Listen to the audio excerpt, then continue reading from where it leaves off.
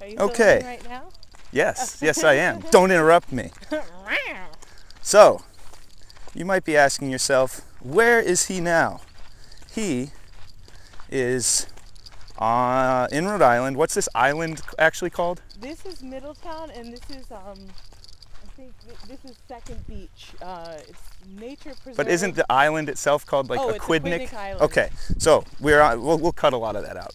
We're on Aquidneck Island, which houses Newport, Rhode Island, and Middletown and Portsmouth, Rhode Island, and we're on a little little outpost called Sachuest. It's like a point, and we're gonna do a little day fishing here. I know the bigger ones come out at night, but we're just gonna, just like at Coney Island, we're just gonna see what comes up. We have to do a little trail walk here, but I'll meet you at the water. There's the ocean, folks. So I'm probably gonna be fishing somewhere around here. We got some fishermen down there. I don't want to bother them, but maybe out on that point, or maybe even just right in here. We'll figure it out. Got my squid on my line. This is a high-low rig. It's a little higher tech than the one I was using the other day at Coney Island. But let's cast it out. It's time. Found a nice point here. Again, sorry about the wind noise. Really not much I can do about it.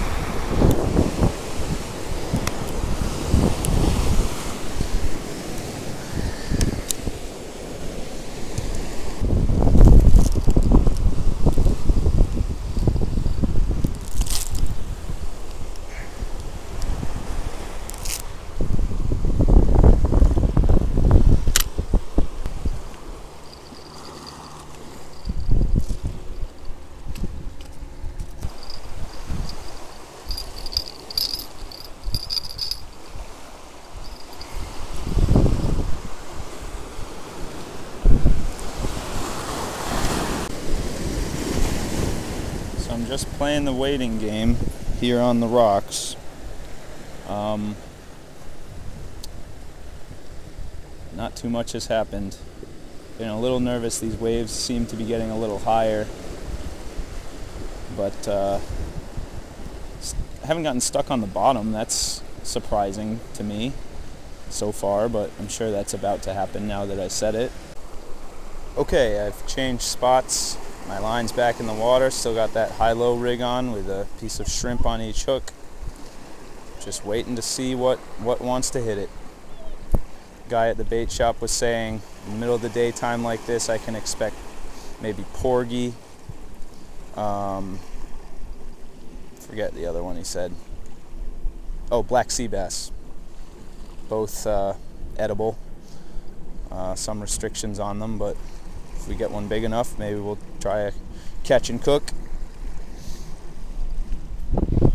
The bell's ringing a little bit just because of the current, so just got to watch for the movement that goes along with the ringing.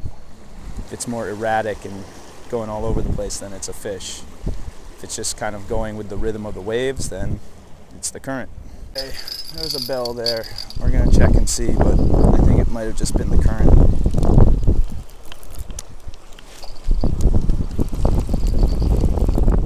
Actually, there could be something on there.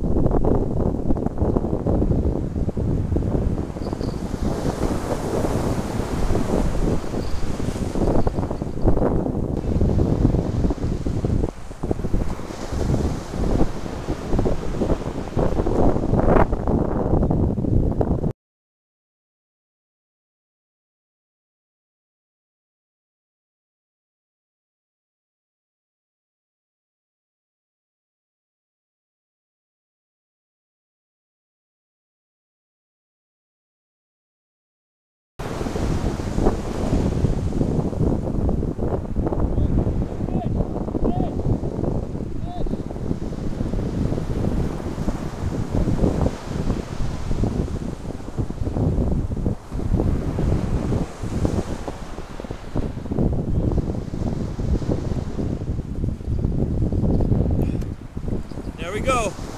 That's a porgy. I'm gonna measure it. We might be able to cook this one.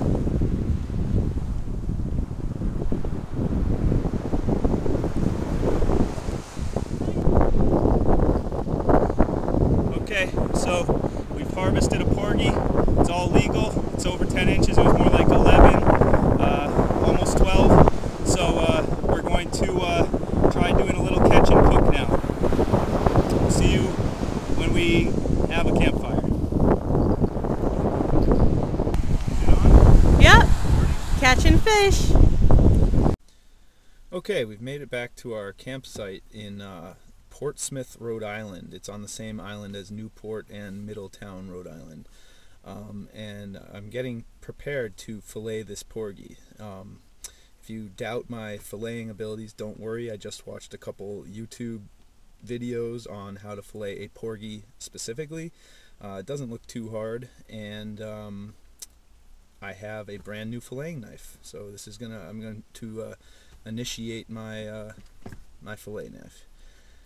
I'm gonna probably cut a lot of this out. Anyway, the reason I'm talking to you from the car is because we do have a little bit of rain, so I am going to put you into the waterproof case, which means the sound's going to be terrible, so probably just going to do a little quick montage of me filleting this fish, then we'll cook it and we'll eat it. Alright, see you out at the filleting table.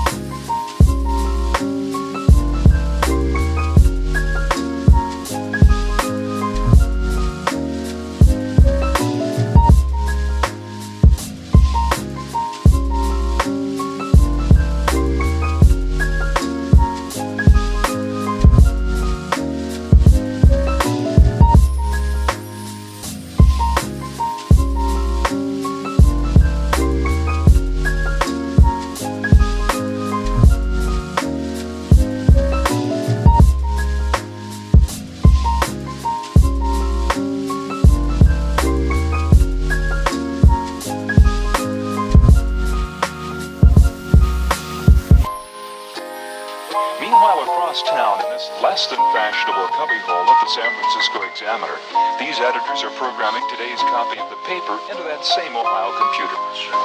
When the telephone connection between these two terminals is made, the newest form of electronic journalism lights up Mr. Howard.